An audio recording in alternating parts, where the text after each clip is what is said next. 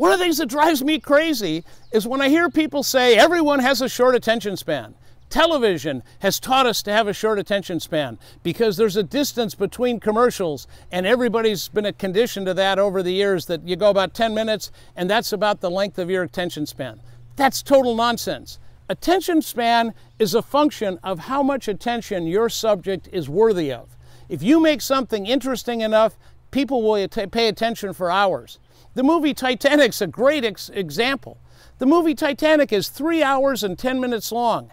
And you know what the ending is. There's nobody that went into the theater to watch the movie Titanic that as it sank under the ocean, not one single person in the audience went, "Wow, I didn't expect that." We all knew.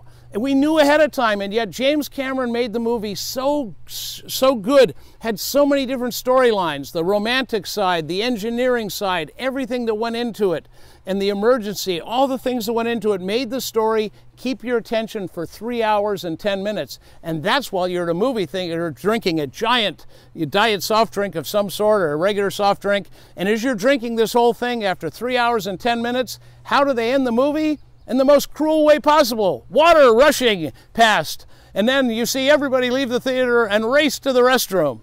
But the thing is, you had their attention for 3 hours and 10 minutes. So keep people's attention by making your stuff interesting.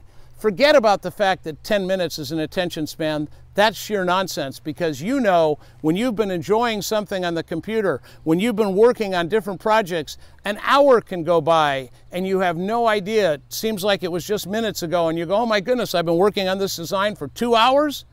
It's because your attention span is infinite if it's interesting to you. So make your subjects interesting to the audience and you'll have their attention. Don't miss out. Be sure to hit the red button on the lower right and subscribe. That way, every time we release a video, you'll be aware of it.